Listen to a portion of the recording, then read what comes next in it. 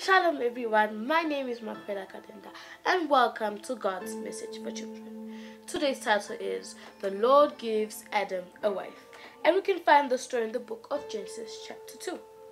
At last, Adam exclaimed, "The Lord has made someone just like me. She'll be called woman." The part where God made the world is such an amazing story that it was told twice in Genesis 1 and 2. In Genesis 2, we read about the beautiful Garden of Eden and how God told Adam, the first human being, that he could live there. It was Adam's job to take care of the garden. One day, God decided that it was not good for Adam to be alone. So he made animals and birds.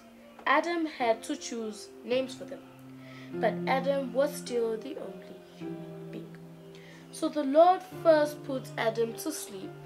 Then he took one of his ribs and made a woman from it. The Lord brought her to Adam. Adam was so happy. He was pleased to have someone just like him on earth. From now on, the woman would help him. He wouldn't be alone anymore.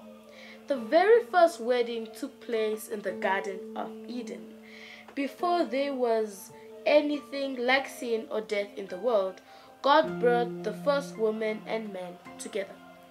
Adam said something very important about marriage.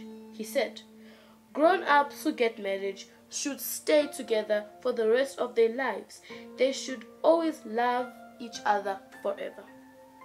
Remember, we must love other people and help them. God bless you.